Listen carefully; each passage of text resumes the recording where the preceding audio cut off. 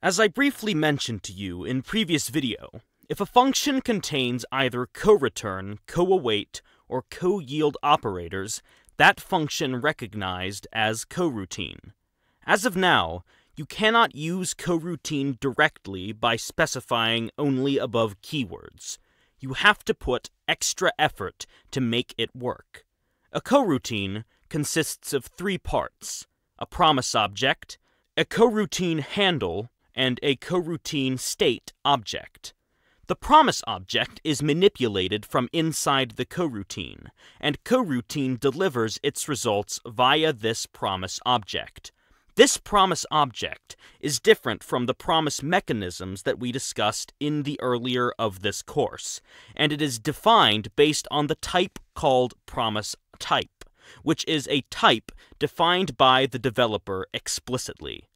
The coroutine handle is a non-owning handle to resume or to destroy the coroutine frame from outside. The coroutine state is an internal, typically heap-allocated state. It consists of already mentioned promise object, the copied parameters of a coroutine, the representation of the suspension points, local variables which lifetime ends before the current suspension point, and local variables which lifetime exceed the current suspension point. Let's see how to define and use these types and objects to define a coroutine. Here, I have a function called foo, which prints A, B, and C characters to console in separate lines. And I have called this function from main function. Nothing special here. Now to make foo function a coroutine, I'm going to introduce co-await function in between each of these print lines. As the expression for co-await operator, I can pass suspend always function. To use these functions, of course, you have to include the coroutine header, so make sure you include it as well. Suspend always is an empty class which can be used to introduce a suspension point in a coroutine. In the suspension points, execution will be suspended for coroutine, and our target is to make it possible to resume the execution from the calling function, or in this case, main function. If the execution is suspended already, for that caller function, in this case main function, has to get the handle associate with the coroutine object, and then main function can resume the execution of coroutine via this handle. But usually, we will be providing user-defined class which wrap the handle operations and resume the coroutine via a new type. So let me define class called resume, and our coroutine will return resume type object. But notice, we have not included any return statement in our coroutine itself. This is because the return object will be implicitly created by the compiler, and it will be a coroutine handle object. Now this type, which wrap the coroutine handle, is usually look very similar for almost all cases. It needed coroutine handle variable. Now this handle takes the user-defined from mistype as a template parameter. So first, we have to declare promise type structure. Then, we can have the handle.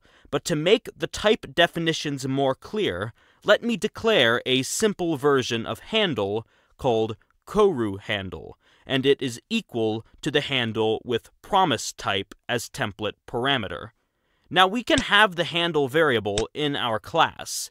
Then, we need to have a constructor which takes handle as an argument. We do not need any copy constructor, nor any move constructors, so we can declare those as delete. Then, in the destructor, we can delete the handle, and we need function call resume, which caller can use to resume the execution. You can name this function any name you want, and it acts as an API for caller code to resume the work using coroutine handle. Then inside the resume function, we can check whether the coroutine execution is finished using a coroutine handle's done flag function. If not, we can call resume on handle to execute the coroutine, and we can return handle.done to indicate whether the coroutine execution is finished or if it is in suspended state.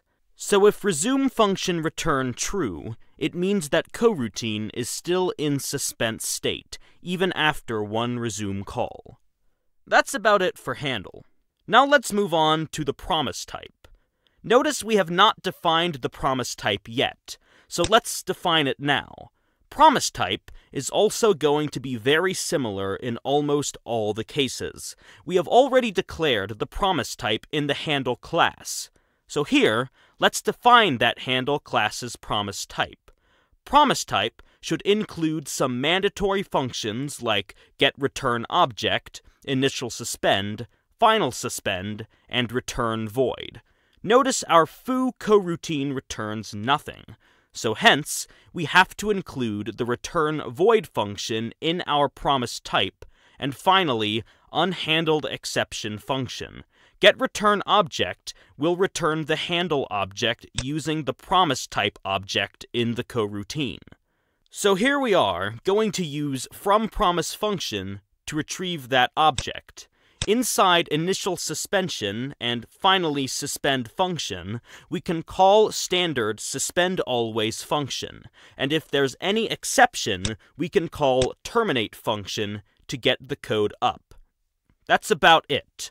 Now from the main function, we can get what returns from the foo function call or the foo coroutine call, which in this case, the coroutine handle.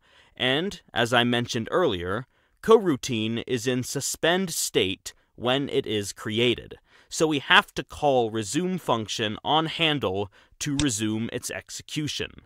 So here, to complete the execution, we need 3 resume calls, because there are 2 suspendAlways expressions for our co-await operator in the foo function, including the initial suspend point.